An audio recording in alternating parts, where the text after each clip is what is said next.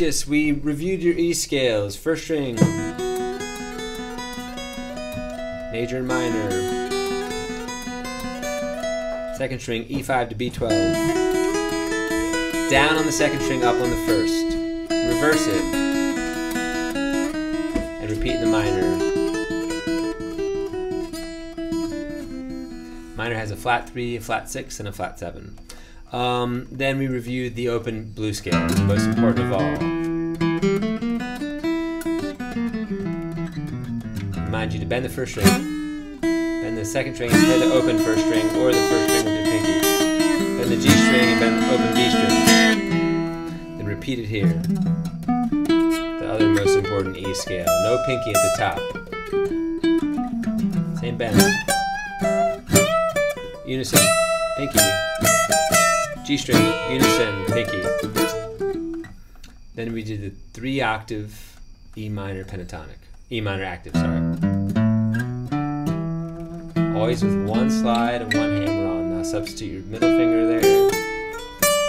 E12, E9, E7, open E, and then we reviewed the major active because it was part of the debris song.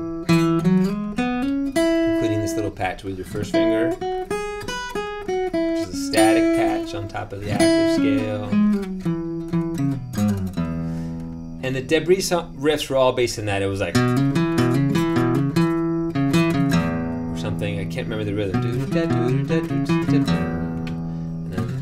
then some little slides up here, kind of basic stuff. And then there was a cool thing that went like, how did that one go?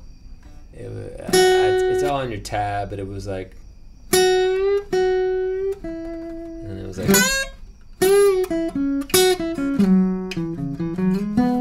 listen to the song and use your tab and you'll find the right notes. And then the Tin Pan Alley song I liked because the groove is kind of fun.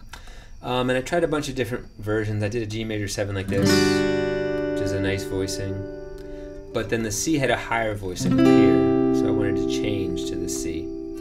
So I changed to this G major 7, but I don't want the pinky to be the high voice. I want the middle finger to be high voice. So it's down, up, down, up. Whoops. Down, up, down, up.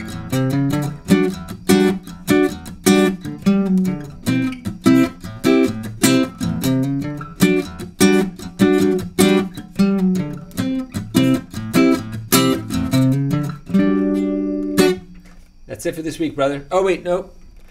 Also for the Faces song, I remind you how to play a chord scale in E. Major, minor, minor, major, major, minor. But I pointed out that to emulate an open E tuning, you can play every chord with the first 2 strings open. So the minors look like this, G sharp minor. And then the majors are the F shapes with the open high E. Back to minor, so 6, 5. This is very useful and always sounds pretty if you want to just improvise in E. And if Kat knows like an E major scale, I'm sure she knows a bunch of them. You could just improvise with this while she just jams on the violin potentially. See you, brother. Have fun.